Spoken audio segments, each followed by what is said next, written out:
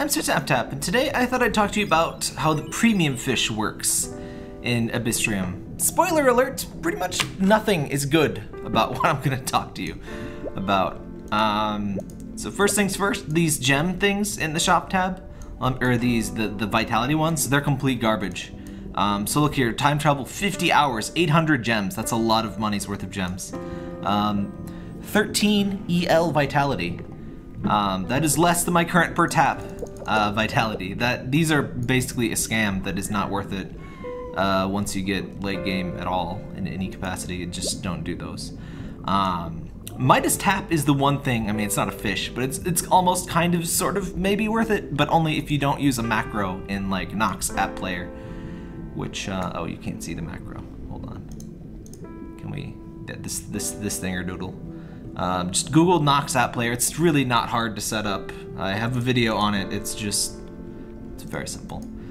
You do need a PC or a Mac to set it up, but yeah, the Midas Tap. The only good thing about Midas Tap is that apparently if you hold click on and activate Midas Tap, and then you watch an ad, the Midas Tap will keep tapping, and that way it's like an actual auto tapper, but it's still significantly worse than free auto tappers out there, so I can't really recommend it.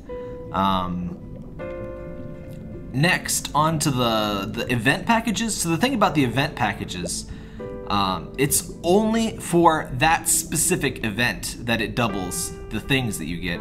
Even if you got last year's Halloween whale and this year's like the Halloween thing again, nah, it's only double once. It's only double for the current thing. So you're spending 10 bucks for double on like a single month's worth of event. And it's really not worth it in my opinion, because that's never, like double sounds really good, right? But here's the thing about double. If it's impossible, half of impossible is not easy. Like, if it's like really hard, it's gonna be easier, but like, it's not gonna make the difference between totally impossible and totally easy. And it's just bad. And it depends, like, if you buy this on like the last day of the event, it's garbage. That's why I don't like these temporary things. It's not a good way to spend money. Also, the Create Life 30% discount. The thing about the life percentage discounts, so a lot of people get confused by these. They're not as good as they sound. So I do have a 50% Create Life discount because I bought this little dude, the black and white clownfish. So all fish are 50% cheaper forever. That sounds like really significant, right? But here's the thing about fish prices. So my current fish price is 2 EN vitality. So I'm gonna buy a new fish. You're gonna watch the really slow animation that is really infuriating after you've made about 400 fish, which I have. I think I'm like several hundred actually. Anyway, now it is 7 vitality because it multiplies by 3.5 every time. So when you get that 50% discount, the amount still increases by 3.5 every fish you buy. So basically it just buys you like 1 or maybe 2 extra fish early, and then the price just keeps racing out of your reach. So it doesn't really change the vitality curve in general. It's just like a one-time vitality doubler. So it really doesn't significantly speed up the game like you might hope. Then there's also these fall event pack, like the past packs from prior events, they don't do anything if you buy them like late. Like, they just kind of leave them up a bit extra so you can get them if you really wanted, you know, you really want a unicorn, you're a big My Little Pony fan or something. But it's not even a little pony, it's like a My Rather Large Horse, which I don't think anybody is in on that, honestly. So that's those packages. The Ghost package is also particularly bad. He's 20 bucks for no reason and gives no gems. I would say the only package that's actually significantly worth it is the one package that I purchased, the $5. You get like 2,000 gems, you get the little fisherino, you get Create Life 50% discount, and you get 100. You get 10% vitality extra. So the developers of this game, as I've said many times, are incredibly incompetent in basically every possible way. Sorry to say it like that, but it's really bad. So what they've done here is, despite making an idle game, which is basically math turned into a game, they don't know how percentages works. So what they really mean when they say 110% total vitality production is it gives you 10% more. That one there should be a plus sign. It's plus 10% vitality production. It's not double and then 10% more, which is what it sounds like. No, it's just 10%. And yeah, so the $5 package I would say is kind of worth it. If you're gonna buy anything, that would be the one thing that I would say is fairly worth it. Because 2,000 gems, that's a couple of, well, it's more than a couple of upgrades for your things here. But maxing out your skills isn't really worth it. Somebody has, in my written guide, there's a big chart somebody made on Reddit. I think it was Idle State on Reddit. Parker, would you please get down?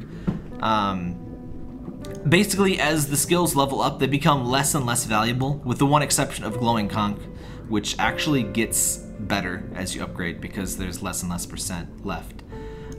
So the higher levels cost more and they do less. So they're really not worth, like 1,000, this is not worth that many gems. Even the later Song of the Moon levels are not very worth it. Just get everything to level 11 is what you really want to do.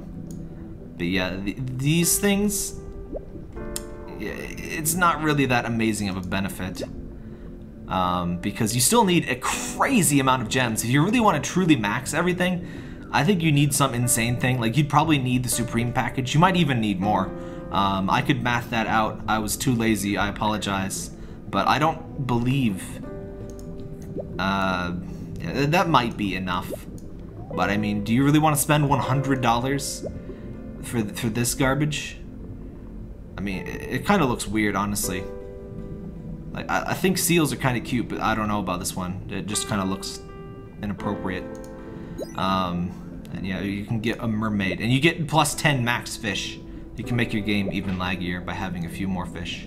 Those are just the whale hunter ones, though. Don't even think about those. But yeah, my advice in mobile games, also these gem packages, complete garbage. Until you've like exhausted the fish packages to get, do not even think about these, because these are a horrible waste compared to like, so for 20 bucks you can get 2,000 gems, or you could buy the $5 package and get that many gems. So like, these are bad.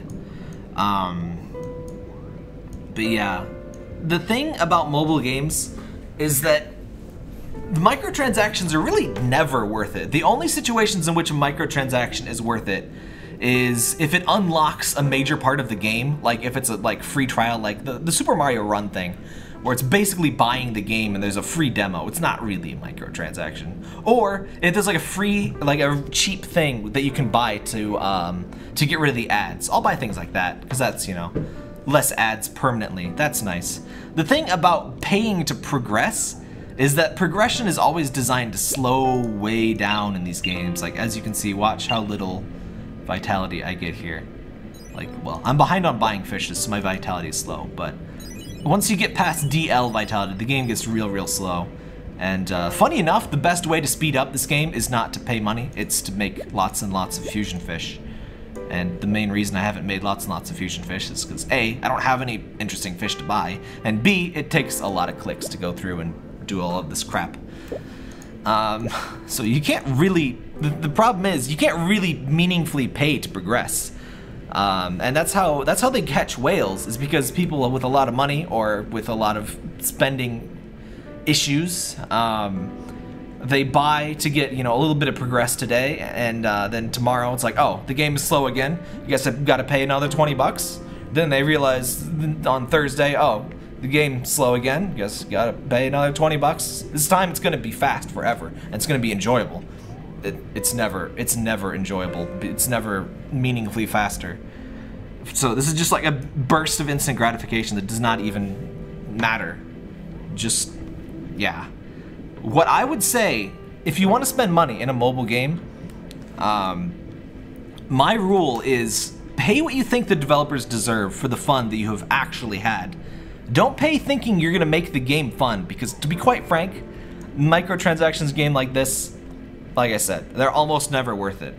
Pay for the fun you've had, you know? I tend to treat microtransaction games just like any other game. If I don't think it's worth it, you know, I consider it like, if I played this over at a friend's house for like 5 hours and it sucked, I'm not gonna pay anything. I'm not gonna buy it myself.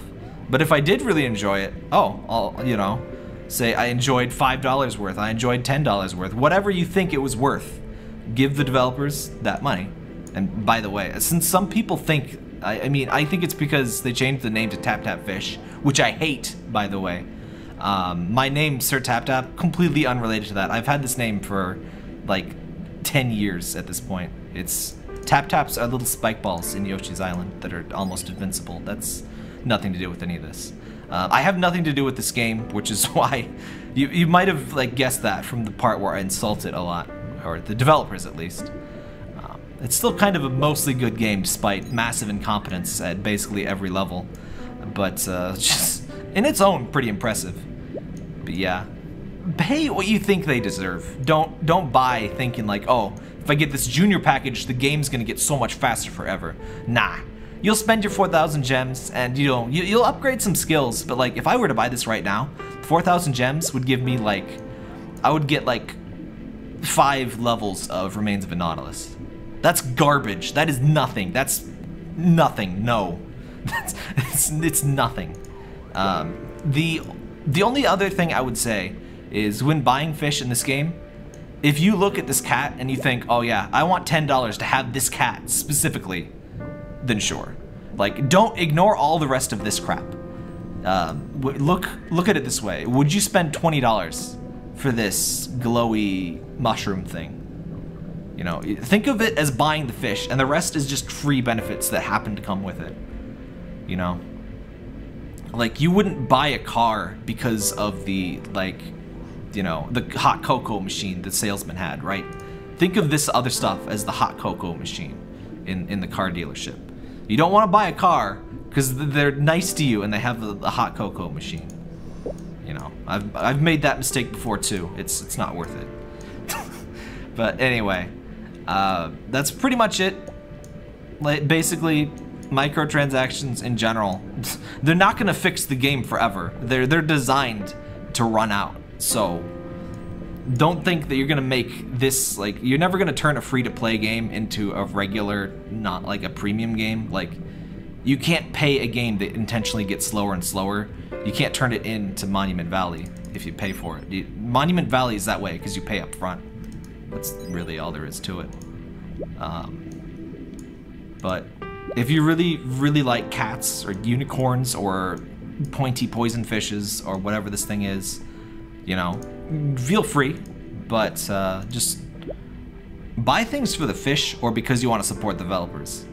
Don't buy thinking that you're gonna fix the game, because it doesn't. It just doesn't.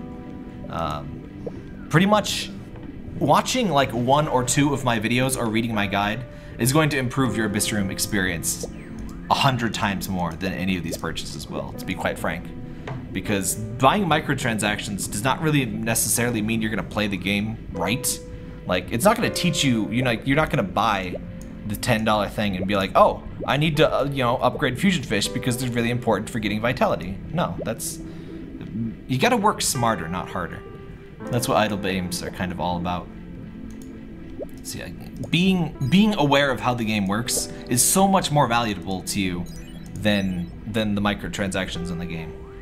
And if you pay like, even if you pay like $100, you're probably still gonna progress slower if you don't know what you're doing than somebody who really understands how things go.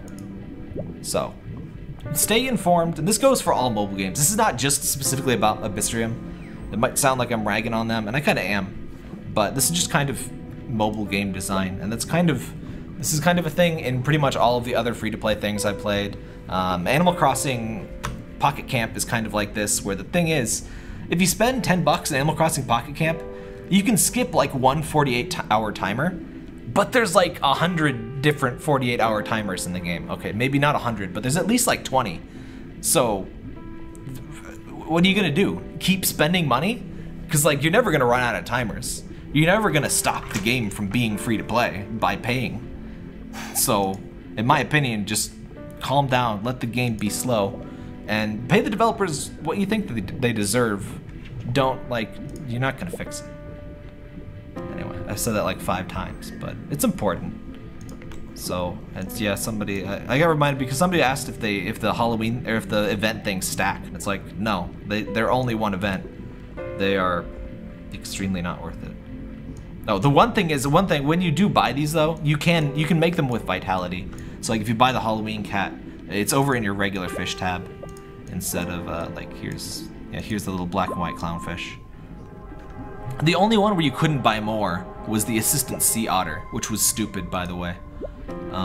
But you can't buy that one anymore. I hate their limited time purchase things. Like that's just sales pressure bullcrap, and that's kind of why I'm less inclined to spend money on this game as well.